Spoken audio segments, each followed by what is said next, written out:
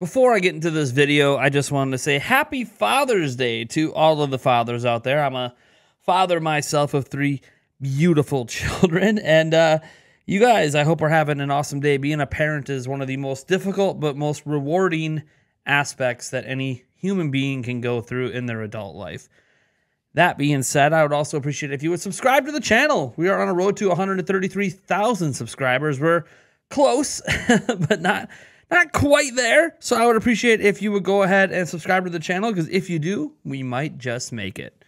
All right, guys, we have to talk again about a Nintendo Direct. And look, this has been a very interesting time for me, not just because I've been dealing with a few personal things that have led me to not keep up on things as much as I want, but also because we talked last week about a Nintendo Direct, right? We talked about how there were rumors out there of a potential Nintendo Direct next week, or just a Direct in general in June. Nate the Hate pretty much repeating, as he has many times and did over the weekend, that we shouldn't forget about June. That June could be a Direct, that June may be a Direct, that June sounds like a good time for there to be a Direct. These are his words, or paraphrasing his words. And some people over-speculated a bit on his 6.21% thing, which wasn't related to Nintendo. But then, now he's kind of making a joke out of it, saying, oh, something will happen between 6.20% and 6.23%. Look, I don't really know if any of that means anything. He could just be trolling at this point because he's not very happy with how some of the reports were doing with his 6.21% thing. But here's today where we have a actual report, not just some Reddit stuff or some speculation from Nate the Hate, but we have an actual report, I believe from a Brazilian website. If it's not Brazilian, please let me know, but I believe that's where this is from, called Nintendo Universe or Universo Nintendo. Look, I don't really know. I don't speak the language, so I'm just using a Google Translate here. But it says, report, Nintendo prepares a new Direct presentation for next week. And he posted this on Saturday, so when he meant next week, he means this week. And he says the company should disclose news for the second half of Nintendo Switch releases. And this was posted up by Necro Felipe Lima, who was already sort of teasing there would be a Direct this month last week. And he said, with traditional video game news events happening since the end of May and beginning of June, one of the companies that owed news to their fans was Nintendo so far, but that should change in the coming days. According to information obtained by Nintendo Universe from anonymous and reliable sources, the company should hold its traditional news presentation through a Nintendo Direct next week until the 23rd of June. So he means before the 23rd of June. So sometime before the 23rd of June. The format of this presentation, whether a mini or general, is still unknown to us, but we understand that it contains first-party games among the announcements and updates, and the company should not use Partner Showcase as an option. So far, the company has not made any announcement or given any indication of this presentation, which may be announced next Tuesday on June 20th, but stay tuned for more news. It could also obviously be announced on the 21st to happen on the 22nd, of course, as well, so it could be Wednesday or Thursday. Seems to be what he's suggesting. But yeah, the fact that he says there will be more first-party games in it does tell you it's either a mini or a general, not a partner showcase. They don't put first-party games in partner showcases. So that's cool. Again, mini or general doesn't really seem to matter to me. We haven't had a full mini from Nintendo in quite some time. And the last one they did was actually quite beefy. So whether it's a mini or a general, either way, I'll be pretty excited. Now, again, this Necro Felipe Lima, he's been really accurate in the past with some of these reports. I've actually known of him for a while because I follow him around Nintendo Direct times because he seems to have pretty accurate insider sources. I don't really know who his contacts are. Maybe it's somebody directly at Nintendo through one of their local branches. But what I do know is I am pretty excited at the prospect of a Direct this week, and we need one. I mean, look, some people are overreacting a little bit, talking about how, without a Nintendo Direct, let's say there wasn't one this month. Let's say they didn't do one all summer, that Nintendo is in trouble, which reminded me of the whole Nintendo is doomed thing. There's actually a whole website called Nintendo is Doomed, because Nintendo is always eternally doomed by anybody who doesn't pay attention. But I do think it's interesting thinking about the prospect of there not being a Direct versus obviously Nintendo was going to have a Direct.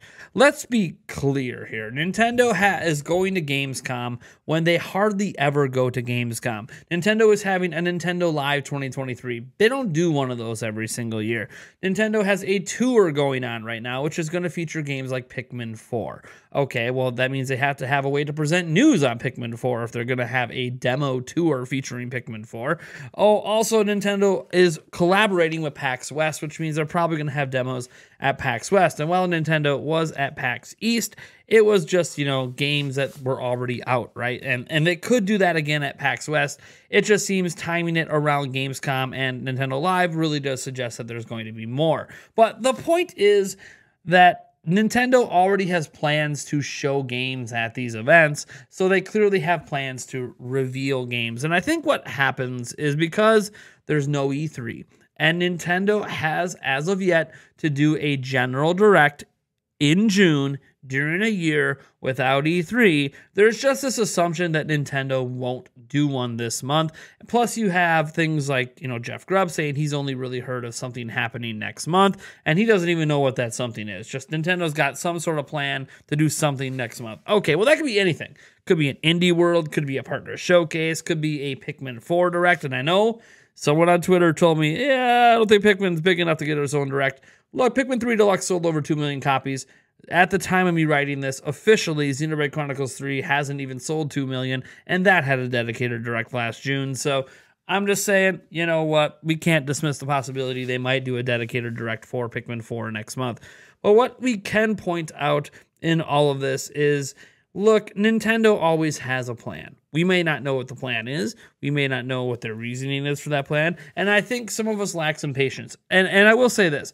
If you're someone who doesn't like Tears of the Kingdom, you're not a Zelda person, then yeah, it's probably been a bit of a waiting period for you. Let's say the last game you really enjoyed was, I don't know, Fire Emblem. Let's say you were a big Fire Emblem person, Fire Emblem Engage back in January.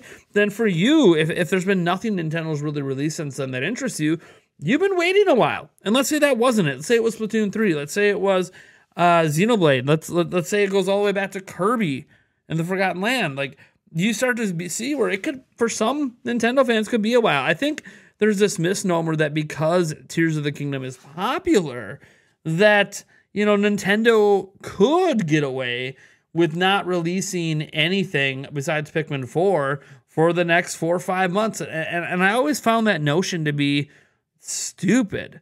Let me explain. There's 125 million Switches out there. Let's say that Tears of the Kingdom moves 20 to 25 million units this year. Let's just say that happens.